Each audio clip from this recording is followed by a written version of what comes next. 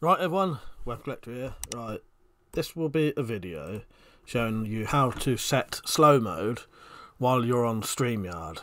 This is the way I do it.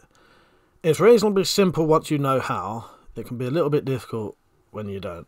So, what I do when I'm live streaming, I have Streamyard tab open and I have a YouTube tab open. And what I'm doing right now is I'm actually streaming, but privately, so I can show you how I would do this. So the stream would be going, you would see me, you would see the comments coming up. I open up the YouTube tab, I go to Create, and then I go to Go Live. When it goes to Go Live, it will open up this tab here, and it will go to Manage. And here is your stream that's live. Click that. And then you go to this bit here that says Edit. So you may need to move this bar along to see it properly. Move this bar along to Edit. Click that. And then you go to Customization. And then you have the category here to do slow mode. So slow mode is down here. Click that.